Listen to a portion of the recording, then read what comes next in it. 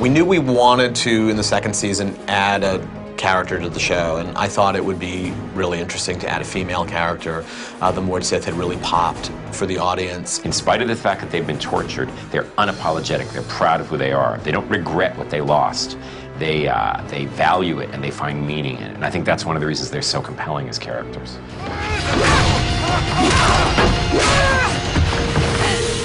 We had introduced the character of Dana, who of course is also from the books, and she's wonderful, Jessica Murray.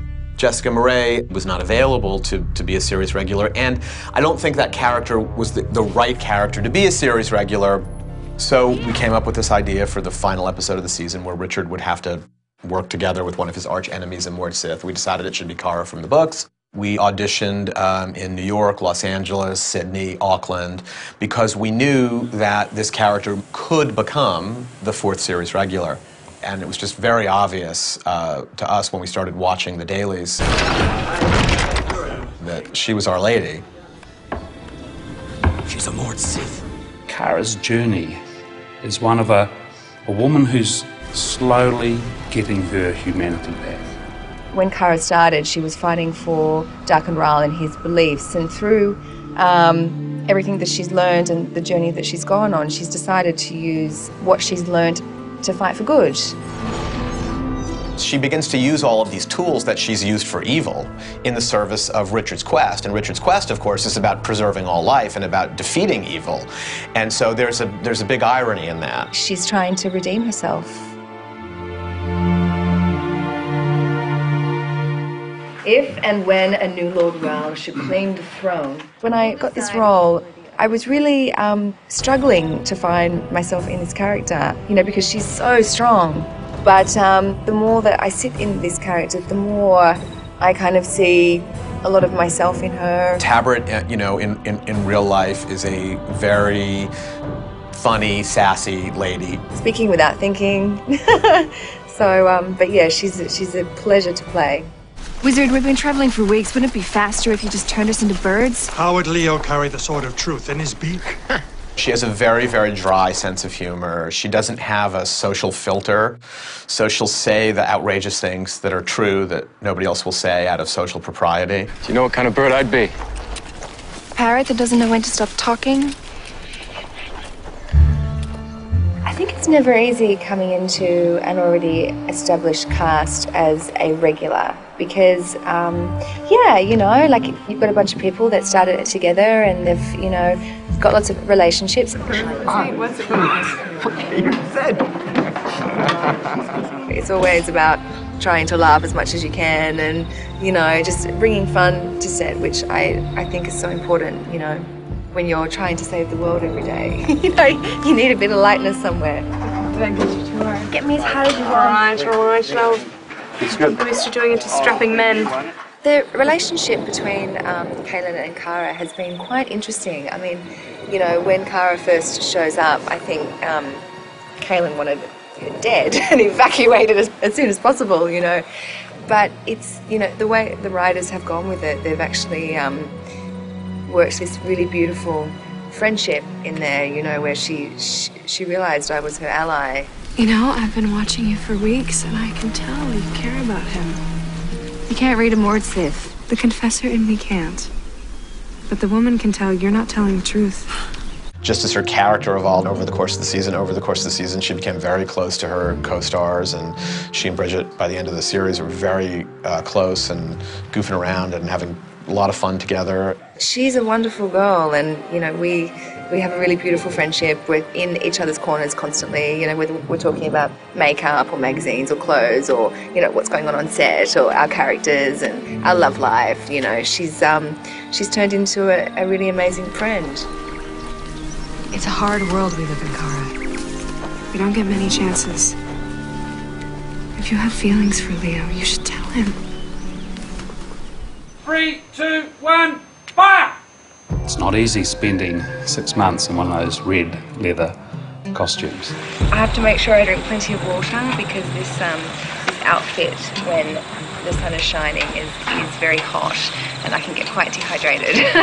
Jane designed an extraordinary Mord'Sith costume that is so rich in detail. There's a big difference between Cara's costume and the very first prototype. The design for the Mord'Sith was one of the first designs that I did. The first Mord'Sith was Dana, and Dana was quite a static role, and so we really sort of worked with that and made the skin-tight red leather costume.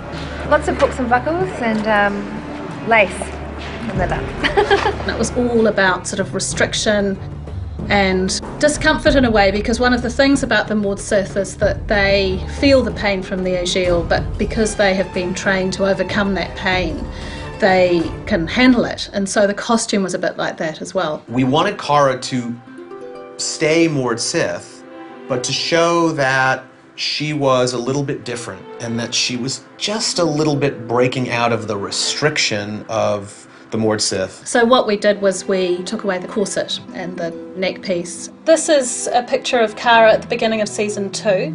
And this picture here, this is when we introduced the more relaxed version of her costume as she went on the road.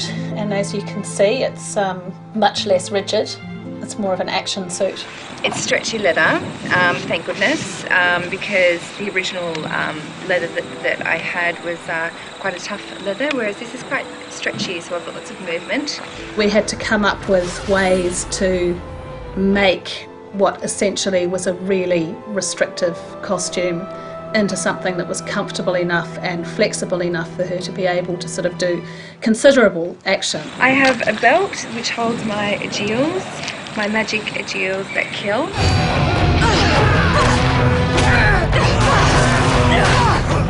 It's my working outfit that I have on every day, and it's part of me, it's part of the character, and I think it works very sufficiently.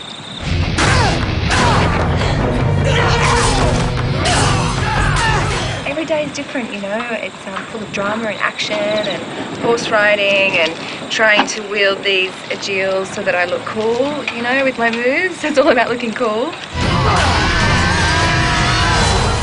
Cara's style of fighting is aggressive. She doesn't wait around to be attacked, whereas like Richard and with Kaylin, we would probably put a fight where they would defend first, block first, then go on the attack. Whereas Cara's character is straight to the point. She will go in, advance on her opponent and take them out before she gets attacked. When we brought Tabrett in for the first episode that she was in, she got very, very little time for any kind of fight training. We would have liked to have done more before the season began.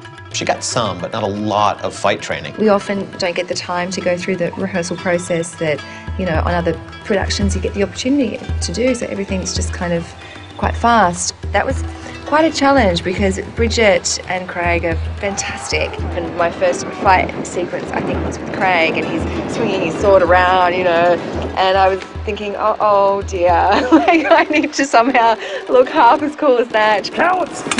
We were a little bit worried about it, and the costume, particularly the original costume, was even more difficult to fight in, and we knew that she needed to be an action heroine and that she needed to fight. When I knew we were going to be okay was when I had been hearing concerns that Tabrett wasn't getting enough fight training and that she wanted more, and you know, she wasn't 100% confident about, you know, her ability to pull it off. And then I watched some slow motion footage of Tabrett fighting with these Agiles and doing a spin kick and her hair whipping in the air, and I said, wow, I don't know what anybody's worried about. She can fight.